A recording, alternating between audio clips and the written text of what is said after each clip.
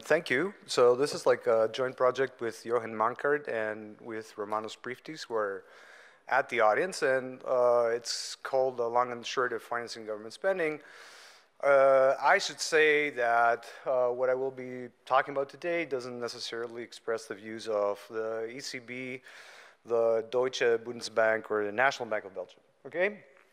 So let me just tell you what this project is about. We are asking the following question.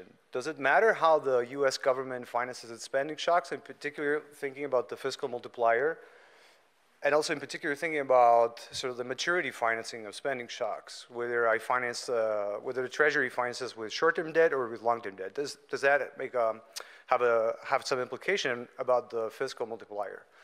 And the answer that we provide in this paper is that yes, it does. In fact, when the Treasury has financed its spending shocks short-term, this led to a larger fiscal multiplier. I'll try to convince you about this by showing you some evidence from VAR exercises. We have a lot of them in the paper. I'm not going to be able to summarize everything. What happens is that when you finance short-term, consumption is crowded in, strongly crowded in, following a spending shock. Well, this is not the case with long-term financing of a spending shock. Number two, I will try to explore a theory that can rationalize this fact. This is going to be a simplistic model, borrowing from a related finance literature. I will explain this later. And then number three, I will explore the policy implications of theory and evidence, thinking about policy going forward. How does an optimizing government want to do its portfolio choice when it's between long and short-term debt, when short-term debt issuing short-term debt increases the fiscal multiplier, whereas long-term debt has other good stuff going on. It provides insurance against fluctuations in bond prices and things like that. And I will, if we manage to reach that part of the talk, I will be more explicit about this. So in the empirics, we do a bunch of VAR exercises, and these are based on two papers that have done kind of similar exercise, but in the context of the fiscal multiplier. Is it larger when debt is bought by foreign investors or when it's bought by domestic investors? And this is a paper by Romanos and his co-author, and also another paper by Fernando and his co-authors, okay? So I'm going to be using sort of like the techniques that these guys have employed to look at the source of financing, but here applied to our question looking at the maturity financing, long versus short, not foreign versus external investors, okay? But then sort of like the empirical strategy is kind of like similar, and I'll tell you about this more. Mostly I will be focusing on the proxy VAR, which is basically what Romanos did in his paper. Probably, I mean, we treat this as a baseline. It comes first in the paper. It doesn't have to be thought of as a baseline, but I'm not going to have time today to talk about local projections, which is what Fernando has been using in his paper. I will show you that the fiscal multiplier is larger when the US government has financed that short term, and that this is accounted for mostly by consumption. So at least in terms of the consumption seems to be the robust margin. In some of the exercises we find some responsiveness of investment to the maturity financing and others not. No. Then the theory is going to be a deliberately simple model. So if you think of a standard New Keynesian model, where households are using long and short bonds just to substitute consumption temporarily, then sort of like the maturity financing of a spending shock is not going to matter. It's not going to make any difference. Okay, so all that matters in such a model is the path of government spending, and not the sort of like the maturity of the debt that you're issuing. So in order to make debt matter, you have to turn towards theories which tell us, and that's a recent literature in finance, telling us that bond supply is relevant. And there is works by Dimitri Vayanos and his co-authors, Krishnamurthy and Vissing Jorgensen, and many others. So we borrow essentially from this theory. In particular, we focus on this paper, which is like by Greenwood, Hansen, and Stein. What these guys did is that they showed that short bonds, they provide liquidity to the private sector. So it's kind of like money-like assets. And we borrow the idea from their paper. They have a simple model in which short bonds enter into utility, capturing basically the idea that they provide money-like services to the private sector. We have a more elaborate model. So we build a Diamond-Dybvig model, which is based on, Hagedorn 2018. I will tell you more about this. It's a simple model in which agents are heterogeneous. They face urgent consumption needs. If they have to liquidate their portfolio, which they choose like before they get hit, but before they know the realization of a shock to the marginal utility of consumption, then we make the assumption that they can only liquidate the short end of their portfolio. So the short bonds can act like money. In fact, we have something like in the model, this is like governed by a sort of like bonds in advance constraint, kind of like a cash in advance constraint. You'll see some of the equations later. And therefore enable agents to finance a higher consumption stream. And as such, indeed, this model, it's going to predict a larger multiplier. We calibrate it to the US data, we explore it, and so on and so forth, and show that this is a good laboratory to think about this, and in particular to think about optimal policy going forward. So here's like the last bit of the paper. We asked the question, how would an optimizing government that can issue either long-term debt or short-term debt choose its optimal debt management strategy? And there's a literature on optimal debt management, starting from the work of Angeletos and Guerra Nicolini, and then Lustig, Sleet, and Yeltakin, and these are sort of like canonical models, either New Keynesian models or neoclassical models without pricing frictions. And necessarily, what this literature has produced is governments ought to focus on issuing long-term debt. And why is that the case? Well, because long bond prices correlate negatively with government deficits. So when you get hit by a spending shock, then long bond prices drop, and that makes the market value of your debt drop. In other words, long-term debt like provides, as it's called in the literature, fiscal hedging, fiscal insurance against spending shocks. A recent strand of this literature, which includes some of my work as well, but also the Bortoli, Nunes and Yared, Bandari, Golsov, Evans and Sargent and others, has tried to look for reasons for why short-term debt may be attractive to debt managers, given that they are interested in smoothing taxes across time. Okay, and these papers have like different stories. We add to this line of work by finding another good attribute of short-term debt, namely that it increases the fiscal multiplier, and that also is a hedge against the spending shock, because if the fiscal multiplier is larger and you have distortion in taxes, output has a stronger sort of like impact effect, or more long-lasting effect following a spending shock, and that sort of like increases your revenue, and you don't have to resort to a big increase in distortionary taxation in order to finance your intertable budget. So we do this kind of exercise. We solve an optimal policy model within this framework. At the end, we find that our calibrated model gives enough reason for a government to like to issue short-term debt, and if I manage, I will show you some of the simulations from that paper, but probably I will not be able to summarize like the details of the policy program. Let's look at the empirics. So we'd like to estimate this system of equations. So why has consumption, investment, output, and government spending. And we're interested in identifying one of these structural shocks, namely the government spending shock, right? And the system can be equivalently written like that when we invert matrix A. What we'd like to do then is identify the columns of matrix B, which enable us to identify the government spending shock, the structural government spending shock. We don't have enough restrictions. It's a well-known problem. There's different ways of resolving this problem. We use covariance restrictions to identify B.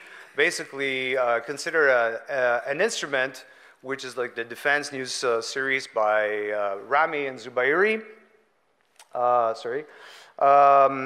Then these defense news are covary with the structural government spending shock, and they are orthogonal to all other structural shocks. Now, on top of this, in order to identify short-term financing versus long-term financing, we basically consider short-term finance shock as one that occurs in periods where the ratio of short-term debt over long-term debt in the United States has increased. Okay, and conversely, a long-term finance shock is one that has occurred in a subsample where the short over long ratio has decreased. Okay, that's one of our identifications. Then we also use local projections, which amounts to a different kind of identification. So here's the responses to a 1% increase in government spending, and that's output. This is consumption, and this is investment. As you can see, output, the blue line represents like a short-term finance shock, and then the red line represents a long-term finance shock. As you can see, there's a substantial difference like between the two, and it's basically, at least in this specification, it's all driven by consumption. Okay. So the bottom graphs here show like the difference in terms of these estimates, and these differences are across short-term and long-term financing are statistically significant for output and consumption. There's not a statistically significant difference for investment. So it's like a consumption, which is something that's coming up in every estimation of the model that we have. It's the robustness margin. There's a big difference. This can be stated in terms of cumulative multipliers. Here's the graph for output, consumption, and investment. You can see there's a substantial difference. Accumulated multipliers defined in a standard fashion, I'm not going to go through the details, are exceed 1, and they persistently throughout the horizon greater than 1 under short-term financing. And under long-term financing, they might be at the sort of like short horizon. The impact effect might actually be comparable, but then very, very rapidly they decay, become insignificant. Okay, so this is also in terms of the fiscal cumulative multipliers. Now, this exercise may suffer from many sort of like biases, so it's worthwhile like considering. And in the paper, we do a lot of robustness, which I'm not going to be able to show you here. But let me basically address what sort of biases one might anticipate to have. Like for example, there could be some endogeneity in the Treasury's decision to issue short or long-term debt. So for example, you issue short when the yield curve is upward sloping because short is cheaper, then you issue long when the yield curve is downward sloping. But a downward sloping yield curve is also one that's correlated or predicts, let's say, a recession. And it could be that what our estimates are capturing is an upcoming recession when you finance long-term. Of course, you can invert the argument. The fiscal multiplier could be, according to some folks, larger during a recession. Then it could also be that long-term financing is actually more in high debt periods. This is a characteristic of US debt management. Issue more of long-term debt, which is considered safer by the Treasury when the debt to GDP ratio increases. So maybe the debt to GDP ratio affects sort of like the economy because there is some political controversy about how to manage or finance debt, or maybe distortionary taxes are more likely to rise and the like. So we split the sample in high debt versus low debt subsamples, and we run the same sort of like exercise. We find qualitatively no difference in terms of our estimates, similar to what I showed you before. It could be that shocks are different. Of different nature. It's unlikely because we identify them with defense news. If you look at the impulse responses, we actually get very similar responses for short-term versus long-term finance shocks. In order to treat this, we throw in the VAR, wages, taxes, interest rates, like this kind of things which we think could be controlling for difference in the nature of the shocks. Still, nothing's changing.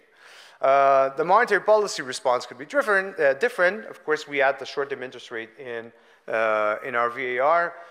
Again, we also split the sample in post-1980s, pre-1980s, because arguably monetary policy was different in terms of fighting inflation. Across these two subsamples, we drop observations for the Great Recession and so on. We do a bunch of checks, and then our results are robust like to all of these. Okay, so you don't have to worry. Here's like an indication of this. This is a VAR, the same as the one that I had shown you before, but it has like wages, it has interest rates, the slope and the level of the yield curve, long and short interest rates. It has the GDP deflator, we extend this in unreported experiments in the main paper to be reported in the online appendix of this paper. So again, qualitatively, doesn't change our results. Right, so the theory. So what will the model look like? Like I said, you have to turn to a theory which has, in which sort of like the bond quantity will make interest rates change, respond, or interest rates will respond to the bond quantity, which is not a standard neoclassical model. So you have to turn to theories where short bonds provide sort of like convenience services to investors. And they function like money, which is what we do. You can turn to long bond clienteles like Vallanos and Greenwood, Vallanos and other co-authors. You could do a bunch of things, and in the paper we discuss a bunch of the alternatives. We say that we choose one, right, focusing on the sort of like money attributes of short-term debt, and here's how we model it. It follows very closely Hagedorn 2018, but here there's going to be two assets. So it's going to be short-term and long-term debt. Okay. Now these are the preferences of the typical agent. There's not a representative agent here. There is some heterogeneity, although we don't allow it to. We kill it at the end of every period. We don't allow it to exert a big influence. So we don't think that there is some sort of like interaction that it's worth highlighting. But you know, the agent here finances consumption big C and little c. And little c is sub-period 2 consumption. Before realizing this random variable, which is like a preference shock, theta, the agent has to commit to a bond portfolio and also commit to big C consumption.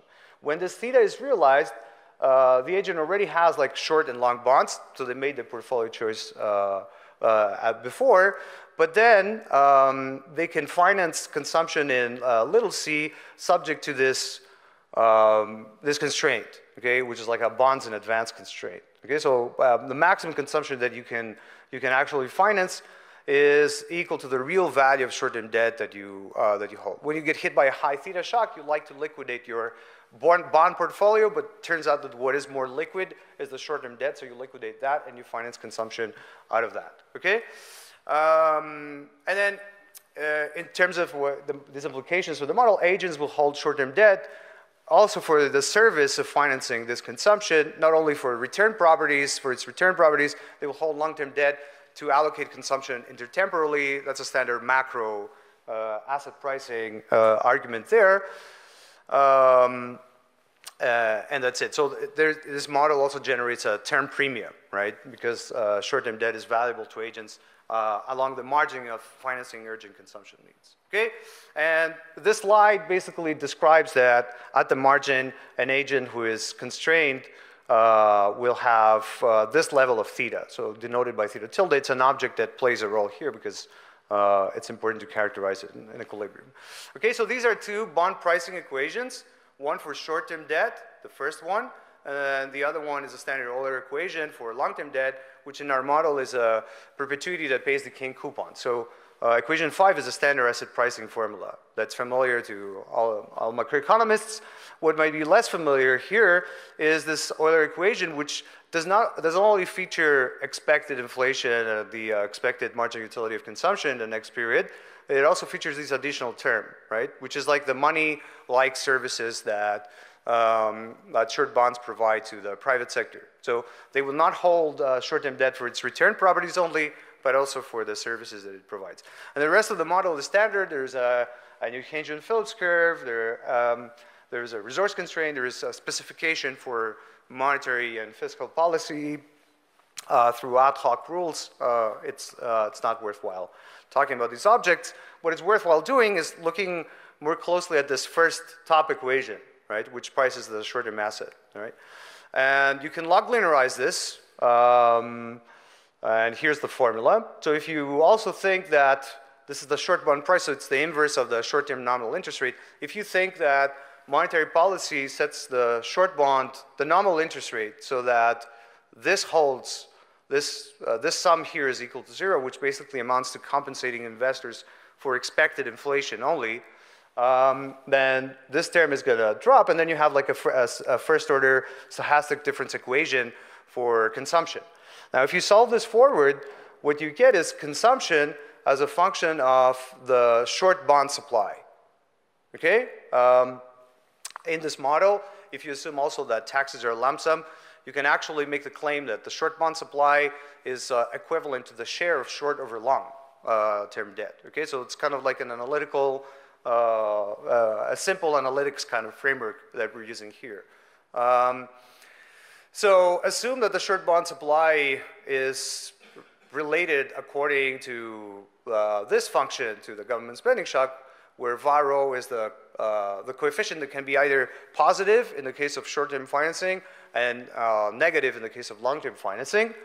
Total consumption in this economy can also be written as a function of this coefficient of the government spending shock, and then you get like an analytical expression for the fiscal multiplier. And it looks like this, right? So the fiscal multiplier can be 1 plus like this expression, which is capturing the effect of financing short or not financing long, not financing short on the constraint that the agents face, but also looking forward because the agents are doing intertemporal substitution. They account for the possibility that these constraints are going to matter in the future. So they're intertemporal. This matters also for their intertemporal behavior, and hence you get like this. You get like this expression. Okay. So if you're financing short, this means that this coefficient here is positive. Otherwise, if you're financing long, it's negative, and then the multiplier can be greater than or less than or equal or less than 1, right? So if you're financing short, the multiplier is above 1. If you're financing long, the multiplier is below 1. The same works when you have a Taylor rule. You can solve also this model analytically. Now, next we calibrate this model to the US data. We assume that the share, as defined, say, in the empirical exercise, the share of short over long is, again, a function of the government spending shock because we're only interested in looking at impulse responses here for this linearized version of the model. We assume that monetary policy follows a Taylor rule, and we vary sort of like the parameters of this rule, and fiscal policy follows this fiscal rule, which is also standard in the context of macro models. Taxes are linked to lagged debt. D denotes the face value of debt. Okay? We set the VARO parameter based on the evidence of our proxy SVAR. We assume that there's a distribution somewhere over there, but I was not very explicit. That distribution is log normal. So basically, we calibrate the distribution so that the model can match the empirical evidence presented in Greenwood, Hansen, and Stein, where these guys look at what happens to the term premium, let's say, when you increase the supply of T-bills, right, over GDP, right? And we do the same exercise over like discipline, the calibration of the model, and basically these are the results you get. So short-term finance shocks are displayed here with the blue lines, and long-term finance shocks are the red lines. These graphs vary. Assume that a monetary policy follows this very simplistic inflation targeting rule, and we vary this coefficient. So phi p can be 1.5, or it can also be equal to 1, and both are fit here in the graph. So again, you can see that following a spending shock, output increases more when you finance short-term. The Taylor rule, unsurprisingly, the specification of the Taylor rule exerts an influence, and then you get crowding. You get less crowding out of consumption. In some of the specifications, you can get crowding in. Under long-term finance, you get strikingly a lot more crowding out, and the fiscal multiplier, which is shown here at the bottom panel, is less. Next, what's basically going on is that in this Euler equation for short-term debt, the bond supply of short bonds acts as like a demand disturbance, right? So when the Treasury finances short, this demand shock occurs, okay? And it has like a positive sign, and that exerts like a positive influence on consumption, so amplifies the spending shock. Now, if you have a Taylor rule, an interest rate rule, which is inertial, that can further amplify demand shocks, right? That's a standard thing in the context of the New Keynesian model. So we look at also this type of monetary policy where the Taylor rule the interest rate rule is inertial with a 0.9 coefficient on the lag interest rate, and then the phi pi can be 1.5 or can be equal to 1. And then, once again, you find that the short-term financing amplifies considerably the shock. And the same thing can also work for the fiscal theory of the price level. In fact, right? So when you have a regime where monetary policy is passive and fiscal policy is active, so taxes are constant, and monetary policy essentially monetizes the debt. In this kind of environment, you get a larger fiscal multiplier. Why? Because the shock is not only filtered through the Phillips curve and the Euler equation, it's also filtered through the government budget constraint, and thus you can get like a big difference in terms of the fiscal multiplier. Okay, and the last exercise, so this was, in a nutshell, sort of like solving the model, calibrating it, and verifying that indeed there is a big difference in terms of the fiscal multiplier, and quantifying sort of like this difference through the lenses of our model. And the last bit of the paper solves an optimal policy program, asking what would the government like to do when it faces a choice between financing long or financing short. Okay. So with this tertiary taxes, a higher multiplier is going to translate to lower fiscal deficits at times of high expenditures. This will enable the government to smooth tax distortions across time. Short-term yields are lower, and therefore issuing short bonds lowers the overall costs of servicing the debt. However, long bonds are also good in terms of smoothing taxes because they provide, as Angelettos, Buer, and Nicolini suggest, fiscal insurance. So, we solved this model. Unfortunately, there's only half a minute left. What is the outcome here? I'm not going to be able to explain it very deeply. If you're intrigued, you can read it in the paper. You don't want to issue long-term debt, basically, which reverses sort of like the conclusions drawn from the standard literature. Issuing short-term debt in this kind of model and exploiting the fact that the fiscal multiplier is larger becomes optimal. Thank you.